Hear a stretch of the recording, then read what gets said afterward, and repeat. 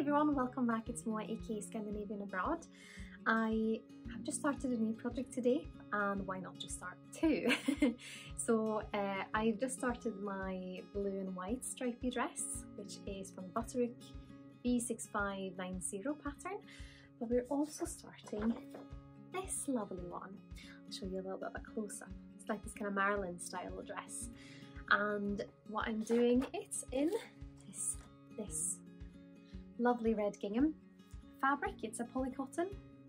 I think I have enough of this.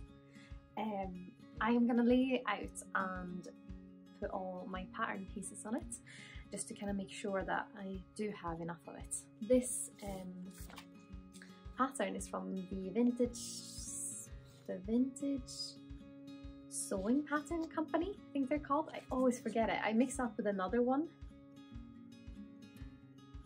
I think so. And they have two other what's it called? patterns that I really want as well. You can order them in a PDF or in the pattern, what's it called? No, paper version. I'm so confused today, I don't know why. Brain's just a bit cloudy. That I also want to buy, and these are great because they have bigger sizes. So as you can see, this one is available in sizes 8 to 24, which is brilliant. And I think, looking from the measurements, I should be making a size, let's see, bust, waist, between a 16 and a 14. So I might make the waist the 14, or maybe a little slightly smaller, judging on the measurements here, and then make the bodice slightly bigger, just kind of everything meets up in the middle, and we'll see if that works. It's all a bit of trial and error, because I mean, I've just started sewing, so we'll see what works. But the first thing I'll do is see if I can actually fit all my pattern pieces on this, and then we'll start sewing.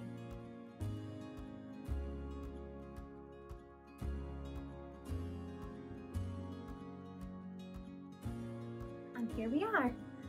She is finished. I'm gonna put her on so you can see very soon. But I thought I'd just talk a little bit about the process first. I really like how she looks. I was very worried in the middle of making this part that my boobs wouldn't fit in this, but it did, thank God. You can of course read more about the process on my blog, as well as the full price for this project. The pattern is from that vintage sewing pattern company, and they were actually really kind when they saw I made my dress and that I was interested in doing their 1940s two-piece dress, but they sent me the PDF pattern, so I'll be making that one soon as well. But yeah, it was pretty straightforward. Cut out the pieces, put them all together. I was a bit confused with this part because it has the lining on the side, and I'm just not great at reading instructions because I just need them to visualize them in my head, because if I just read them it doesn't make any sense. I need to see all the puzzles coming together inside my head. But then we made it. I also made my own little double bias tape from leftover fabric, which is what you can see up here, that folded in the raw edge. I just hand sewn that down. I've also hand sewn the zipper. I'm still not very good at sewing zippers, but I'm hoping to improve these invisible zippers so they can get better and better. The only thing with this one is that the bodice, especially here, is quite long. You'll see it when I try it on, so I might shorten that as well, but quite happy. But let's put her on and you can see more. I'm gonna be honest, this is probably one of all the dresses I've made that have been the one I've worn the most. And I really wish I had pockets in it, so I'm probably gonna put that in it. I mean, she's still haven't put that little thing in the back, but I really like her, and I usually wear her without a bra as well, which I tend to not be able to do. But I still feel like there's a little bit of support, and I just feel comfortable in it.